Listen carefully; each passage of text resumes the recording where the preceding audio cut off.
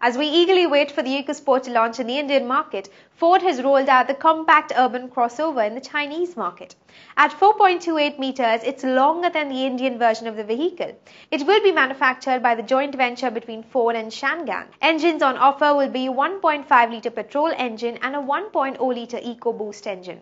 Manual transmission comes as standard, and while the automatic gearbox is available for the 1.5-litre engined Ecosport, it will take some time for it to reach the EcoBoost powered car.